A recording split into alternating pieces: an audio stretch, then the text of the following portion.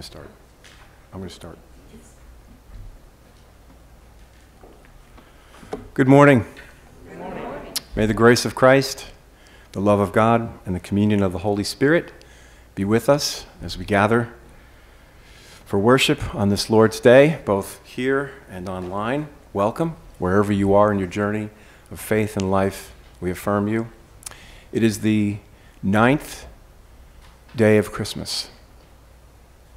It's also the feast of St. Basil, who lived in the 4th century with his friend St. Gregory, who were known for their preaching that the essence of God is a relationship of love.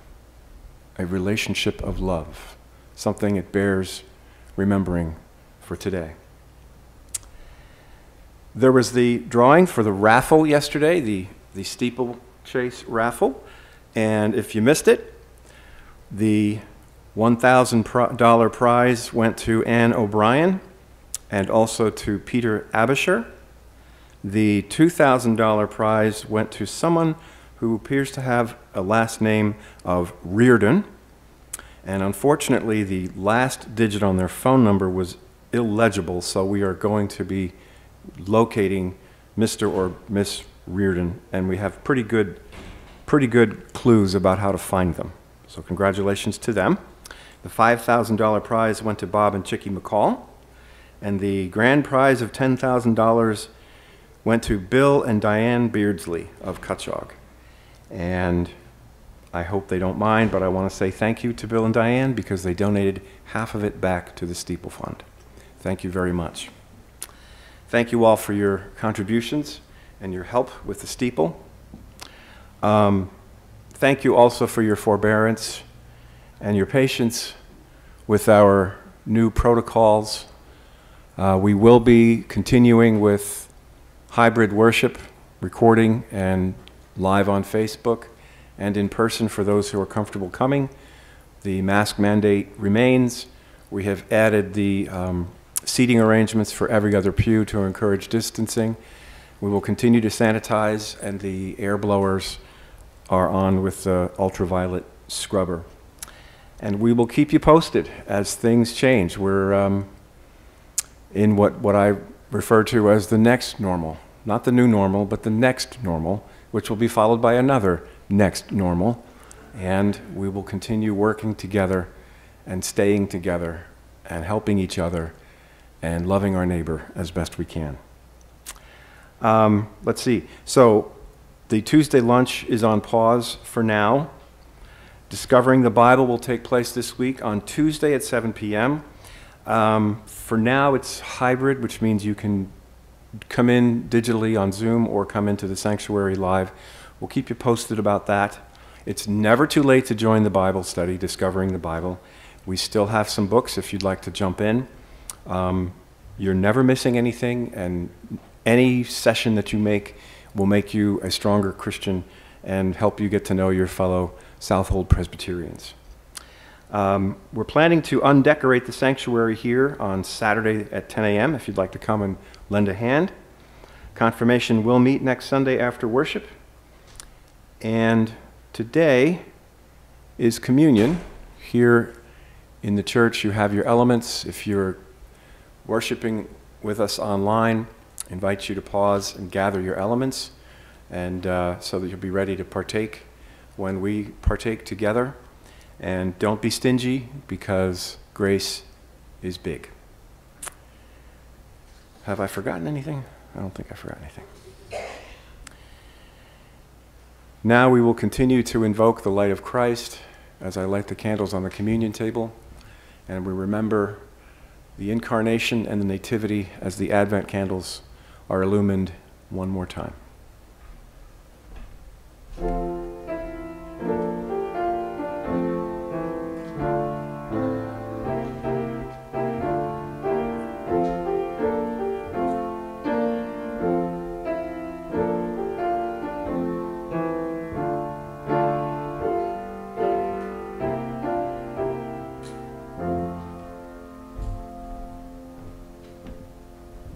Let us pray.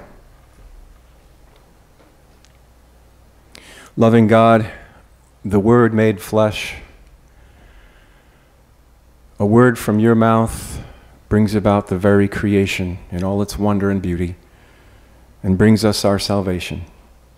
As we gather to worship you, to hear your word, and be refreshed and renewed, by your Spirit, come and be with us. We pray in your name. Amen. Good morning. Good morning. Merry Christmas and Happy New Year. It is my honor to be able to wish you both of those things in one Sunday because we missed celebrating last Sunday. But it's a pleasure to be the first liturgist on the New Year agenda. As I look back, I know we're looking forward to the new year and all the good things that will happen. But I always, at this time of year, like to look back, and I think about my dearly departed parents and how my mother would bring me to church every Sunday with her. I had 3 older brothers who were extremely willful, and a father who was an organist, a very fine organist, but if he wasn't playing the organ, he never went to church. So my mother and I would go together, and church was her safe place. She would sit in the pew and I would be next to her, and occasionally she would cry. She always had a used tissue in her pocket to summon up so that she could, compose herself. Every once in a while she had a new one that was crumpled. And I always thought when I was little that she was crying because she had such a terrible voice. When the singing of the hymns happened, people would look at us because her voice was so terrible. And I tried to make her feel better. I said, "Don't worry, Mom, I'll cover it up for you." I think that's probably why I became a musician. Anyway, as we grew older, and I grew older, I realized that she was crying because she had some problems. And church was the place where she could unload and pray and hope for good things and solve problems for herself and for our family. And it was a very, very important part of our time together. I'll never forget those moments of sitting in church and looking up at her crying. And of course, when she died, my sister-in-law said, "She's got all these coats and in every pocket is like a bunch of tissues, like all balled up." I said, "Don't touch them. That is our Wailing Wall." But it's a pleasurable memory of her, and it's a pleasurable memory of church, and I hope that our prayers are all answered this year, just as I think her prayers were answered during her lifetime.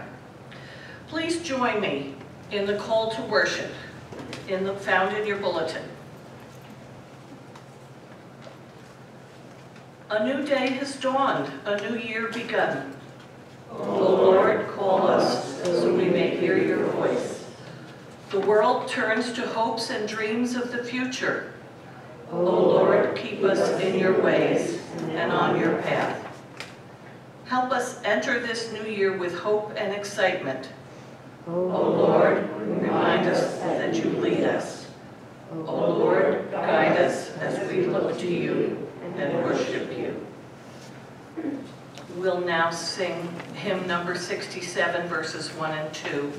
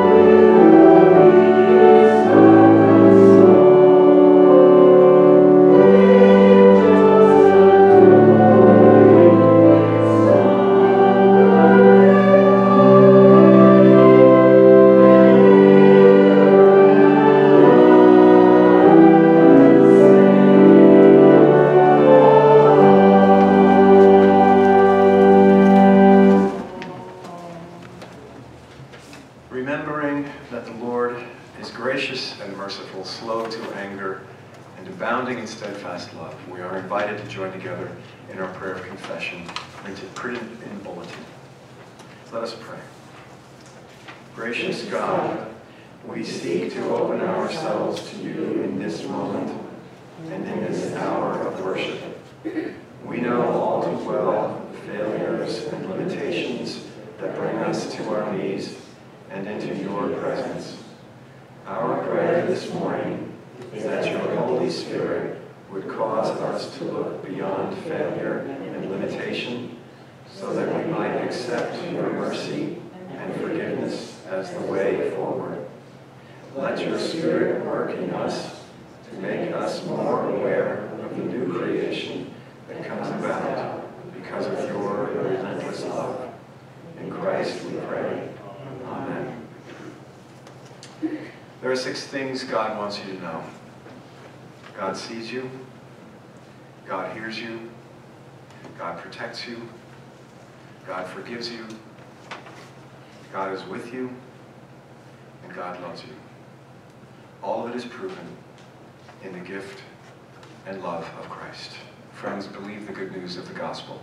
In Jesus Christ, we are forgiven. Hallelujah. Amen. Amen.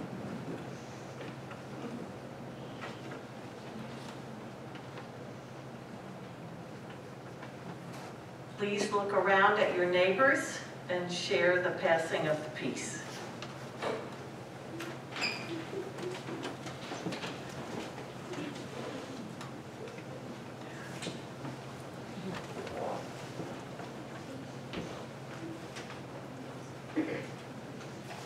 I'd like to read the Old Testament lesson,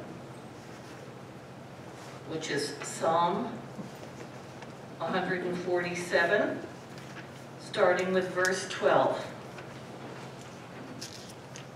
page 716 in your Pew Bibles. Praise the Lord, O Jerusalem. Praise your God, O Zion, for he strengthens the bars of your gates. He blesses your children within you. He grants peace within your borders. He fills you with the finest of wheat. He sends out his command to the earth. His word runs swiftly. He gives snow like wool. He scatters frost like ashes. He hurls down hail like crumbs. Who can stand before his cold? He sends out his word and melts them. He makes his wind blow and the waters flow. He declares his word to Jacob, his statutes and ordinances to Israel. He has not dealt thus with any other nation. They do not know his ordinances. Praise the Lord.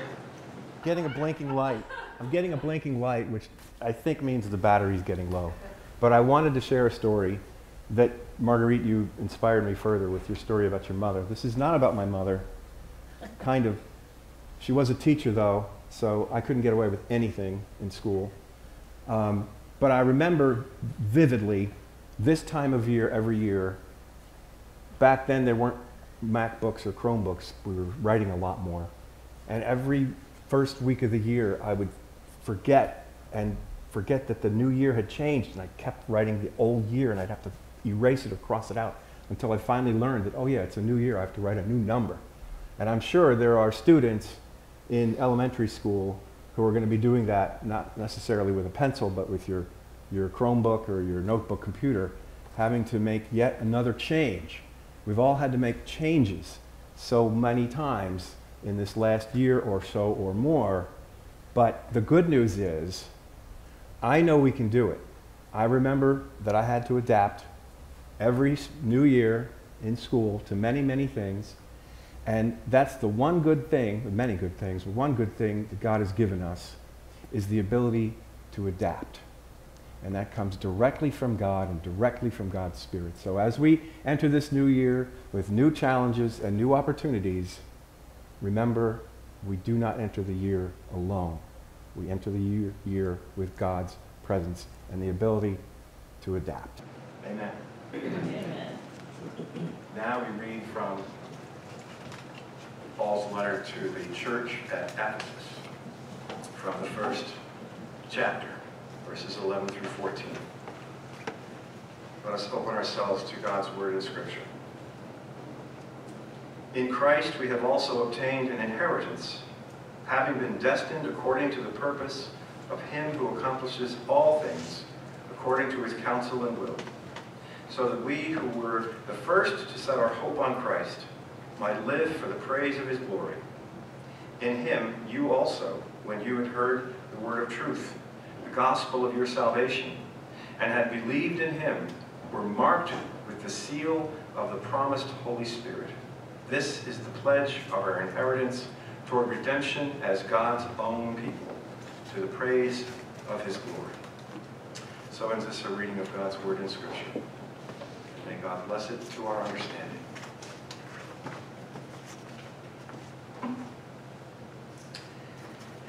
So from a sibling in the faith at the Mattituck Presbyterian Church, I recently learned of a book for church officers, and it's titled Selected to Serve, A Guide for Church Leaders. It's written by Earl S. Johnson. And right in the very beginning of this book, he states an astonishing and undeniable reminder. In the first 3 pages, he says this: when Jesus called the 12 disciples, quote, those whom he desired, he gave them 3 special assignments. Only 3. Preach the gospel, heal the sick, and number 3, be with him. Be with him. Okay, first 2, not a big surprise. Amen. We all know the phrase, preach the gospel, use words if necessary. Heal the sick, yes indeed. Amen. 3rd one, be with him. Be with him. Now, I can boast, I'm a cradle Presbyterian, I'm a highfalutin Presbyterian, and we tend to engage the gospel from the neck up. You know what I mean by that? Intellectually, scholarly, thoughtfully. That's at once a strength and also a vulnerability. Be with him. Be with him. I'm going to be Captain Obvious for a moment. We live in a volatile, unpredictable, complex, and ambiguous time. I'm going to repeat that. We live in a volatile, unpredictable, complex, and ambiguous time. We inhabit an unprecedented time of unpredictable change. That's me being Captain Obvious. So, he looks around at the disciples, and he says to them, come away to a deserted place all by yourselves and rest a while. For many were coming and going, and they had no leisure even to eat. Sound familiar? Coming and going, no leisure even to eat. And they went away in a boat to a deserted place by themselves. Many saw them going and recognized them, and they hurried there on foot from all the towns and arrived ahead of them. And as Jesus goes ashore, he sees this great crowd, and he has compassion on them, because they were like sheep without a shepherd. Like sheep without a shepherd. And he had compassion on them. Be with him. Be with him. Do you know Jesus? Do you know Jesus? Because Reverend Johnson has it right. Do you know Jesus? Can you hear the melody? It doesn't have to be a John Philip Sousa piece. It could be a still small voice. But can you hear it? Maybe contemporary rock for some, maybe soft rock for others, but can you hear it? Can you hear his voice? Do you know Jesus? Do you know Jesus at some level? Is there a relationship there? Is there a spark there? Maybe I'll shift metaphors. Maybe I'll talk about the dance floor at a wedding reception. Can you get on the dance floor? Now, some people are, Saturday Night Fever, right? You've seen them. You've seen them. There's always one couple. And there's another couple, they took the dancing lessons and they're just gliding around in ways that I'll never be able to do. Then maybe there's the, you've seen this one too, the deadhead. They're like on the edge and they're just kind of, like that. But they're on the dance floor, right? Gotta give them credit, they're on the dance floor. You gotta be on the dance floor. Do you know Jesus? You gotta be on the dance floor. Somewhere. Doing your thing.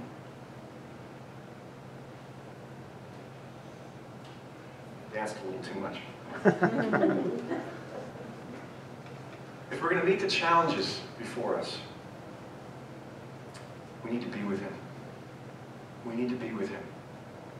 And cultivate and carve out opportunities to get to know Him personally. For some, this is a very natural, normal, comfortable challenge. For others, maybe not. I understand. Did you know Jesus is the first responder? The first responder? Watch Him. Look at Him. He runs toward and not away from people and situations we tend to avoid. Do you know Jesus spent a lot of time in prayer? I mean, he had the direct connection. Even he spent a lot of time in prayer. Do you know Jesus is always on the move? Remember Easter? He's not here. He's out ahead of you. Find Him. Not practicing ministry by doing what was always done in the past, looking through the rearview mirror. You ever try to drive your car by looking through the rearview mirror? It can't be done. Church, we've got to stop driving by the rearview mirror. Do you know Jesus?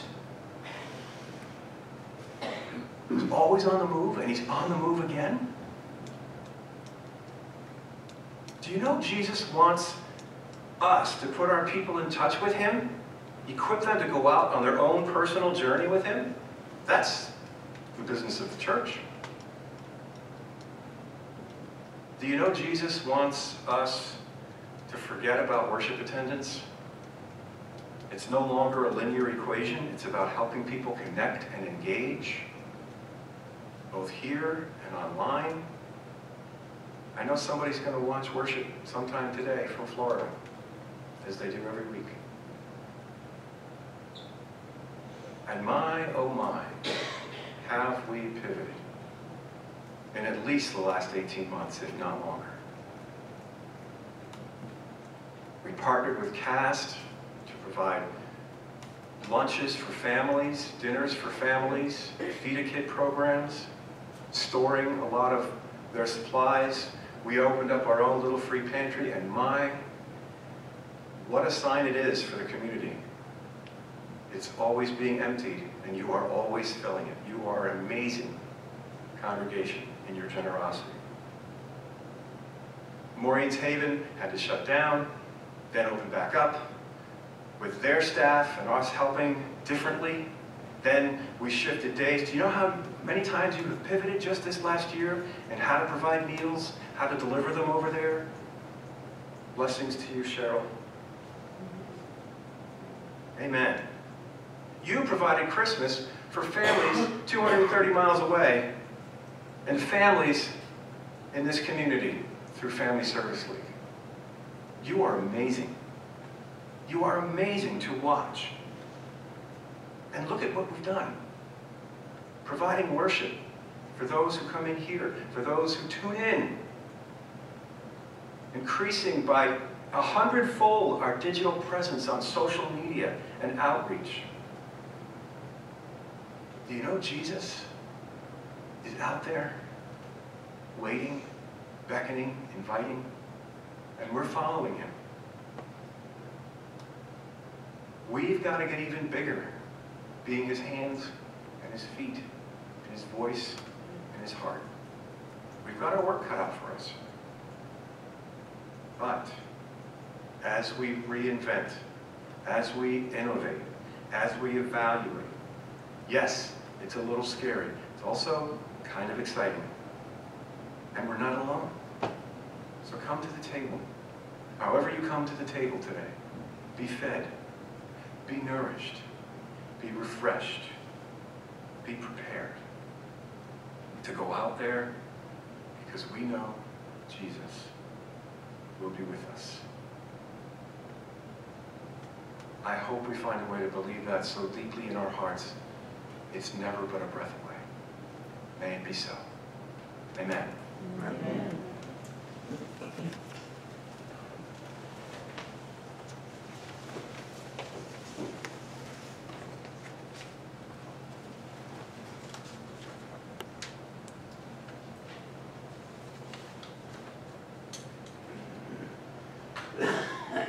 Please join me in the affirmation of faith, which is found in your bulletin. What is the great and first commandment?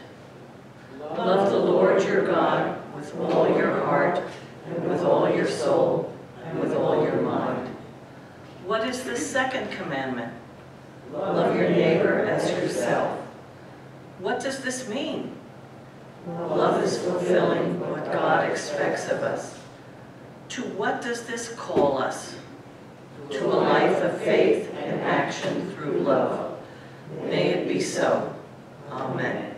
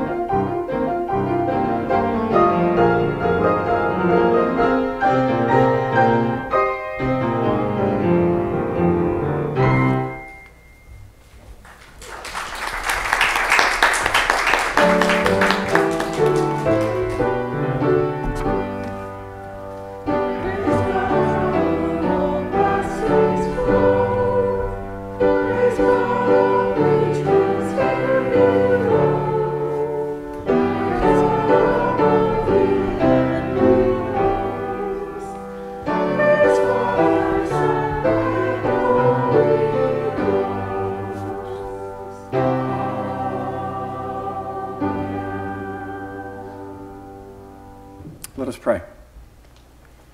Gracious God, some shepherds and some wise ones were an unlikely group to visit the King of Kings and the Prince of Peace and offer their presence and their gifts.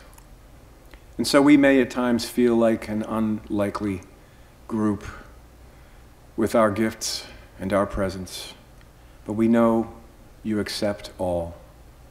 And you bind us together by your Spirit with these gifts that we are offering. And you offer through these gifts instruments of your presence, your mercy, your love, and your peace. And so we dedicate ourselves to you with these gifts and our lives. In Jesus' name, amen.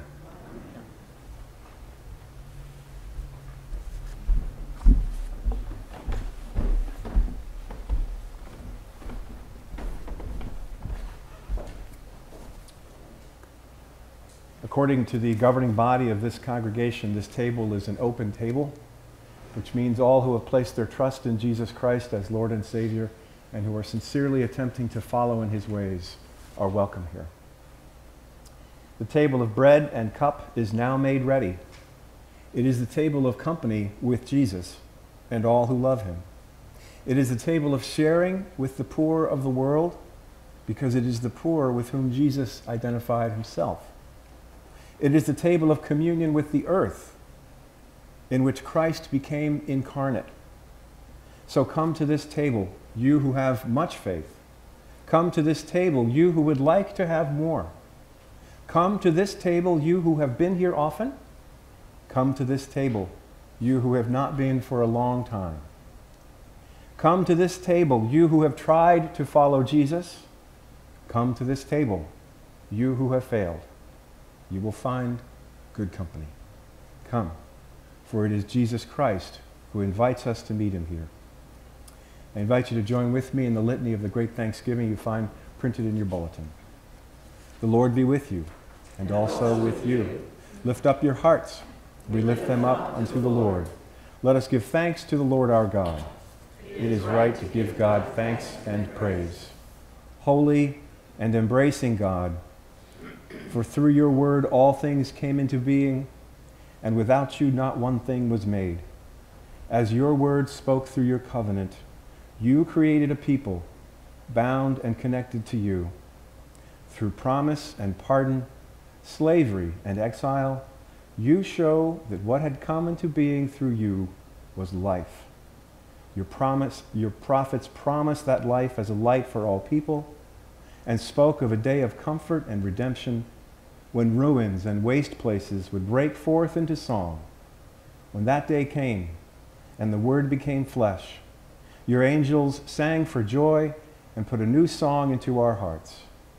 God of glory, make your church a sign of newborn hope in your kingdom. Be born anew in us today. Where your children are faced with ruin, show them redemption.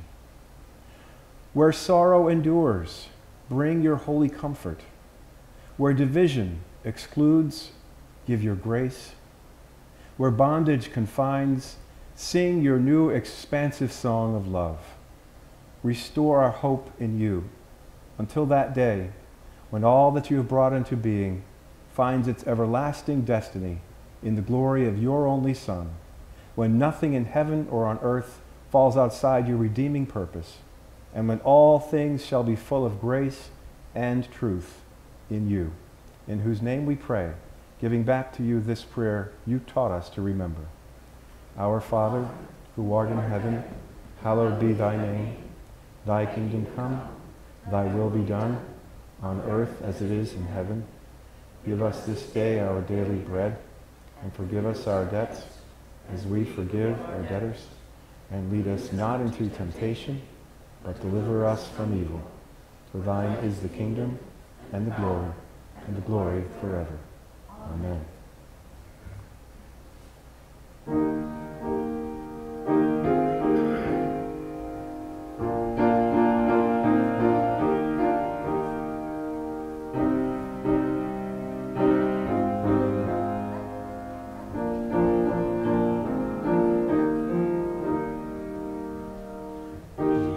Jesus,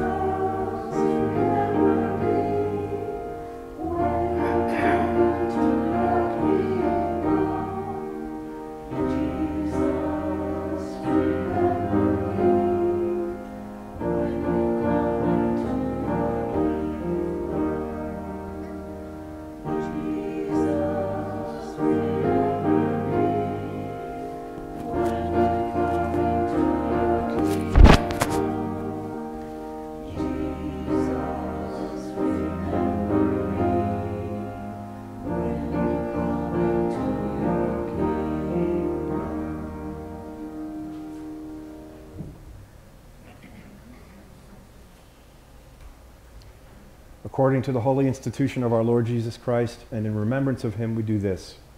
For in the night in which our Savior was betrayed, he took the bread in the presence of the disciples, and he blessed it, and he broke it. And he said, "This is my body, broken for you. Do this again in remembrance of me." And in the same manner, he took the cup and held it before them and said, "Behold, this cup represents the new covenant, sealed in my blood, shed for the forgiveness of your sins.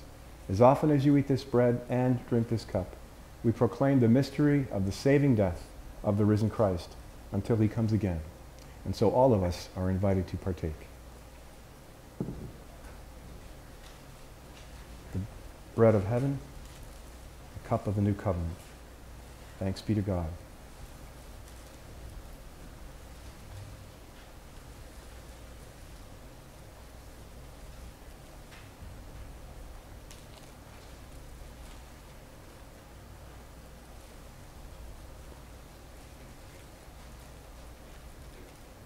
Let us pray.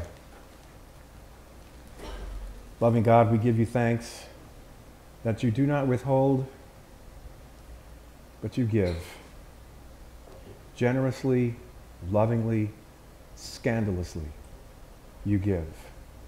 Always of yourself, sacrificially and lovingly. Thank you. Make us your bold and generous followers in this time and in this place. Having been so graciously fed, we pray this in Jesus' name. Amen.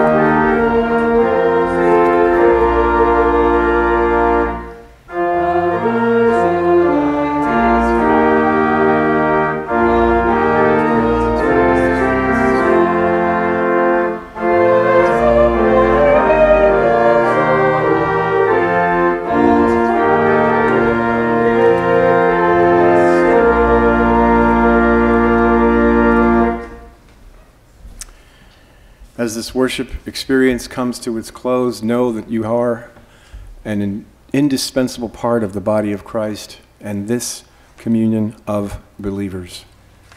May the Lord look upon you with kindness. May the Lord fill your heart with holy peace. God's love be forever within you. May the Lord always bless and keep you. And all God's people said, Amen. Amen.